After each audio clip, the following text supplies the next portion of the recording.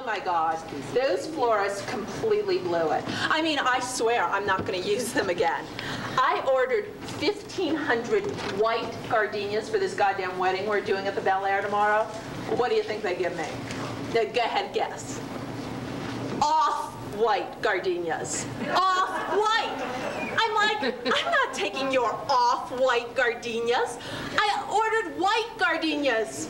Understand English? I'm like, I ordered $20,000 worth of flowers from you for 3 parties this week alone, and you think you're gonna give me off-white gardenias? Like, I don't think so. I mean, the bride's skin tone, I told them, it's already like chalk on paste. Believe me, she's gonna look bad enough next to those white gardenias.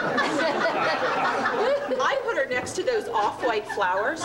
She's gonna look like Casper in Versace. I mean, the things I have to deal with, it's unbelievable. Well, of course I got what I wanted, but to get it, I mean, it's exhausting. Why are there so many incompetent people? I mean,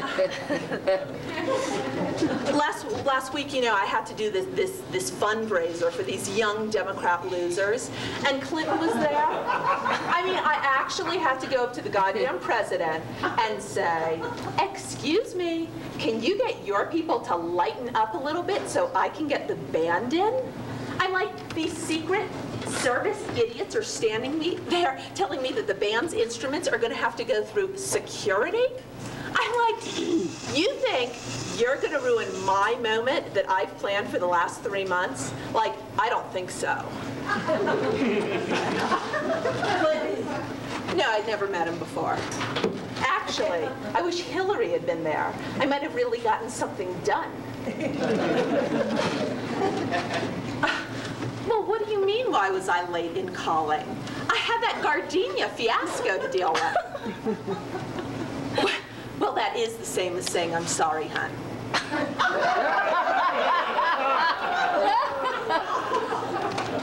Could we just talk about something a little more pleasant, please? I've had a hard week. So, can you get away from that little bitch of a wife of yours for our weekend in Carmel or not? Okay. I won't mention her again, but oh my God, first, speaking of wives, I just have to tell you this one story. My brother and his wife were in town last weekend from Santa Fe. And I mean, I never would have seen them, but it was my grandmother's 90th birthday, and there was like nothing I could do. You're not gonna believe this. What she did, his wife, she actually breastfed their baby at the dinner table where I was trying to eat. Oh my God, it was like so gross. So disgusting, I thought I was gonna vomit. Oh, you know my cousin Julie, the one who does wardrobe for Chris Rock and got liposuction on her elbows? Well, oh my God. She just leaned across the table and she goes like, gee, like you're actually doing that? Well, you must be a really good person. Oh my God, though, let me tell you, we all lost our appetites after that. I mean, I knew she was a Gentile. I just didn't know she was like Amish or something.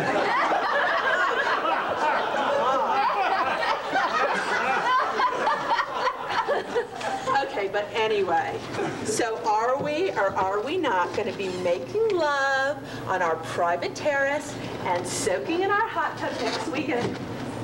Okay, well, what about the 15th? Let me check my book and see if I can make it work. Well, what about Labor Day then? I mean, they're going to get really booked up, but if I call this far in advance... What are you talking about? What's over? What do you mean there's nothing to talk about? We've been going out for 3.5 months. You better believe I have things to talk about. You can't just do that, like, over the phone. I mean, you can't just, like, walk out.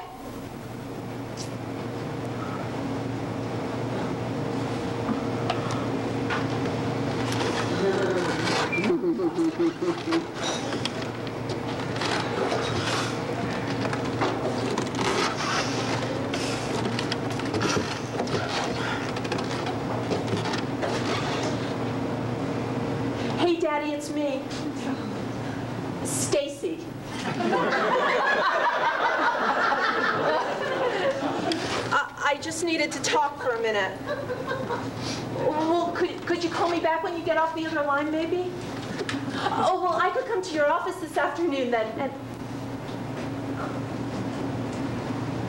No. No, it's okay. I understand. I know you're really busy. Okay, but love you. Dad?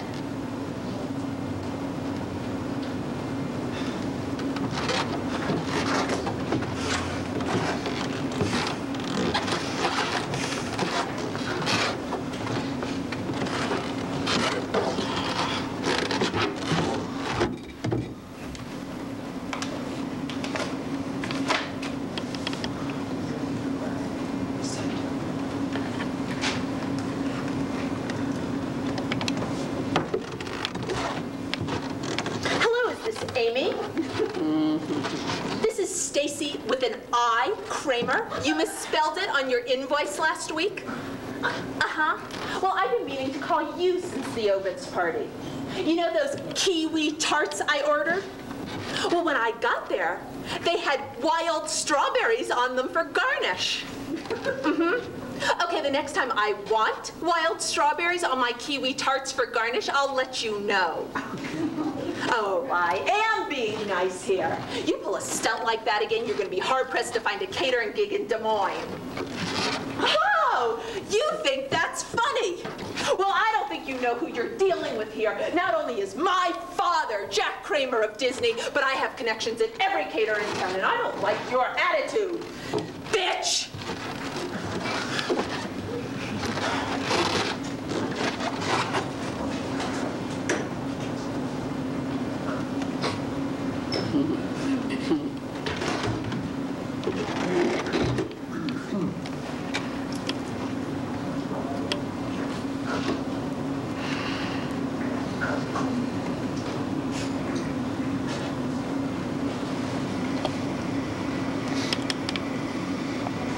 Hello, may I speak to Ross Patterson, please? Stacy Kramer. Thanks. Hello, Ross. This is Stacy, the party planner. I ran into you with Dave Rosen last week. You remember? Great. Well, I got your number from Dave, and the reason I'm calling is I'm wondering if you'd like to have cocktails with me some evening this week. Yeah, Dave mentioned you're married. It's just a drink, Ross. Oh, come on, don't be so old-fashioned. Just one drink. Uh-huh. 6:30 tomorrow night at the Beverly. Excellent. I'll see you there. Bye, Ross.